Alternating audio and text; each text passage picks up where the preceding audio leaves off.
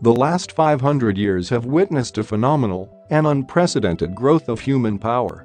In 1500, there were about 500 million Homo sapiens worldwide. Today there are 7 billion. The total value of goods and services produced by humanity in 1500 is estimated at $250 billion in current currency. Today, it is close to $60 trillion. In 1500, humanity consumed about 13 billion calories a day. Today it consumes 1500 billion. The human population has increased 14-fold, production 240-fold and energy consumption 115-fold. Before 1522, no human being had circumnavigated the Earth until Ferdinand Magellan and his expedition made a 72,000 kilometers round-the-world trip. Jules Verne imagined that an adventurer could accomplish a world tour in 80 days. Today, any person of average income can make the world tour in just 48 hours. In 1674, the human eye saw a microorganism for the first time when Anton van Leeuwenhoek, through a microscope, observed all the tiny creatures that move in a simple drop of water. In the following decades, several species of these microorganisms were discovered. We were able to identify several deadly diseases caused by them and eradicate them. American scientists saw the first atomic bomb explode in New Mexico. From then on, they had the chance to change the course of history and put an end to it. In 1969, human beings landed on the moon. No other organism had ever left the Earth's atmosphere. This process is called the scientific revolution. Revolution because until then human beings doubted their ability to obtain new military and economic medical skills. Governments and other patrons allocated funds for education and scholarship, but the goals were to preserve existing capabilities and not acquire new knowledge. The typical pre-modern ruler gave money to priests, philosophers and poets in the hope that they would legitimize their government and maintain social order. He did not expect them to discover new medicines, invent new weapons, or stimulate economic growth. During the last 5 centuries, human beings have come to believe that by investing in scientific research they could increase their capacities. The more empirical evidence there was of the beneficial results of research, the more funding governments and wealthy people attributed to science. But where did this belief come from? What forged this relationship between science, politics, and economics? Harari's answer is that the basis of the scientific revolution is the discovery of ignorance. It was the discovery that human beings do not know everything that drove scientific research. The narrative of knowledge prior to the scientific revolution, spread by Christianity, Islam, Buddhism, and Confucianism, was that humanity already knew everything there was to know. The almighty gods and the wise men of the past embraced all knowledge which had been recorded in sacred scriptures. If a medieval peasant wanted to acquire some kind of knowledge, he only needed to ask the local parish priest. If he wanted to acquire knowledge that had not been discovered, it was a sign that this knowledge was not relevant because the scriptures made no mention of this knowledge. At that time, those who spread the message that we did not know everything were persecuted or marginalized. Or they started a new tradition that said they themselves knew everything. An example is Muhammad, who accused the Arabs of living in ignorance of the divine truth. Then, he spread the message that he was the owner of all knowledge. Today's science openly admits ignorance about the most important issues. Today's biologists admit that they have not yet unraveled the secret of life, and physicists admit that they do not know what caused the Big Bang. Scientists usually assume that no theory is 100% certain. Thus, truth is a weak test for knowledge. The real test is whether knowledge is useful or not. The theory that allows us to do new things is knowledge. Science has provided humanity with useful tools. Some are mental tools that allow us to calculate the mortality rate and economic growth. But the most important tools are technological tools. In fact, today the link between the two is so strong that people tend to confuse the two. The relationship between science and technology is relatively recent. Until the 17th century, science and technology were separate fields. It was then that Francis Bacon decided to unite the two concepts into one, which was considered a revolutionary idea. From then on, the relationship between the two intensified, culminating in the 19th century. And even then, no ruler financed scientific research to obtain a more efficient and powerful army. Nor did any tycoon do the same to increase his profits. Occasionally, new technologies were developed, but by people with low level of education, through the method of trial and error, and not by scientific research. Take, for example, the manufacturers of wagons. The carts models were evolving, but were produced by carpenters who couldn't even read. In 1961, U.S. President Dwight Eisenhower drew attention to the growing power of the military-industrial complex. But Eisenhower forgot to alert to the scientific factor of the equation, because today's wars are driven by science. It is the governments of the great powers that finance much of the world's scientific research, not always for good reasons. When the First World War developed into an endless trench warfare, the governments of the countries at war appealed to scientists to solve the problem. It was then that wonderful weapons began to come out of European laboratories: fighter planes, tanks, submarines, poison gas, machine guns, and more effective bombs.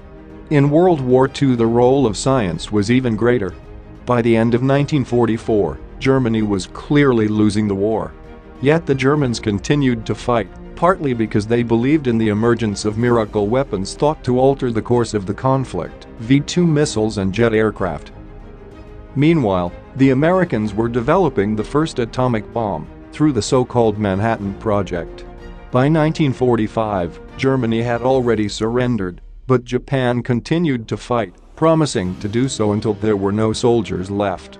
With his new bomb at his disposal, President Harry Truman decided to use it against Japan. 2 and not 1 were eventually used, and Japan surrendered unconditionally. Knowledge is power. Science can also contribute to better defense systems. The U.S. Department of Defense believes that the solution to terrorism is not political. It believes that just spending a few million more on nanotechnology, and the United States could send bionic spy flies to all the Al-Qaeda and ISIS caves and hiding places. But this obsession with military technology is quite recent. Until the 19th century, most military revolutions were due to organizational rather than technological changes. Most empires did not rise due to technological superiority, nor were sovereigns interested in them. The Roman Empire is a good example to illustrate this point of view. It was the best army of its time, but it was no better in technological terms than Carthage, Macedonia, or the Seleucid Empire. Its superiority was based on efficient organization, discipline, and the number of soldiers in reserve. If we compare this example with modern times, the rules change.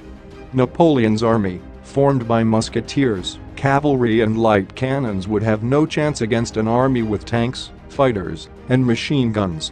In ancient China, the emperor and the philosophers did not believe in investing in scientific research either. The most important military invention of the time was gunpowder. However, as far as we know, gunpowder was invented by accident. And yet China did not become a global military power because it had this advantage. Only 600 years later, gunpowder was used for military purposes on the battlefields. So why did it take so long for this advance to materialize? Because it came at a time when neither rulers nor academics believed that a technological advance would make them more powerful. That was enough so that there would be no incentive or investment for more scientific advances to emerge. We live in a technological and scientific age. Many believe that science has the answer to many of our problems. But science is not at a higher moral level than all the rest of humanity. Like other aspects of life and society, it is involved in political, economic, and religious interests. Science is a very expensive activity. A biologist who wants to study the human immune system needs a laboratory, test tubes, advanced microscopes, assistants, electricians, etc. An archaeologist needs excavation materials, machines, assistants. All this costs money. During the last 500 years, science has benefited a lot from financial aid from governments, companies, private foundations, and others to promote scientific advancement. If there had been no funding for geographical, zoological, and botanical research, Darwin would probably have no empirical evidence on which to base his theory of evolutionism. One might think that this money supply is purely altruistic, but behind it is often a political or economic objective. For example, in the 16th century, kings and bankers provided many resources to encourage geographical exploitation around the world. This was because they assumed that this knowledge would bring them new land to dominate or to create a new commercial network. In the 1940s, the United States and the Soviet Union channeled immense resources into nuclear research, which would allow them to develop nuclear weapons and thus win wars more easily. It can be said that, although it is the scientists who work directly on the development of new knowledge, it is rarely they who dictate the course of science. Even if one wanted to finance a pure science, free of economic or political interests, this might be impossible.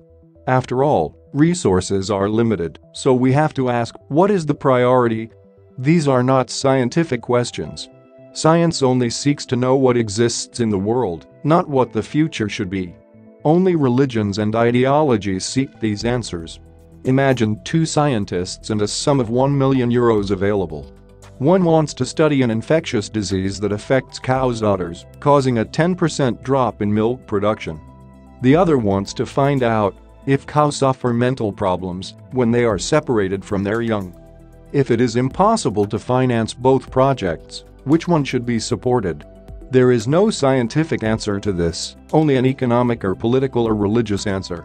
In today's world, the first scientist is more likely to receive funding, not because his research is scientifically more important than analyzing cows' mental problems, but because the dairy industry would benefit from it.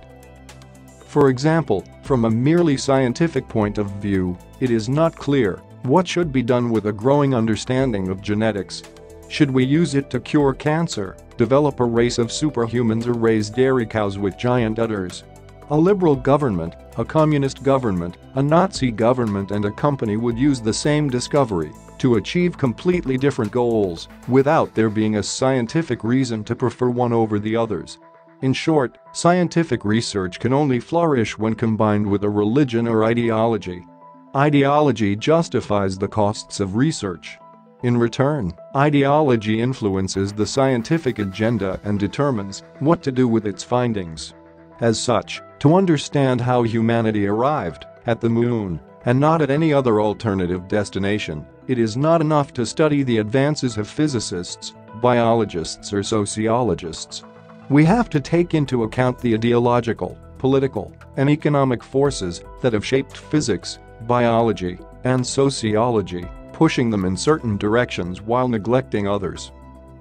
So, do you agree with Yuval Harari's ideas? Write your opinion in the comments. If you found this video interesting, please share it with others.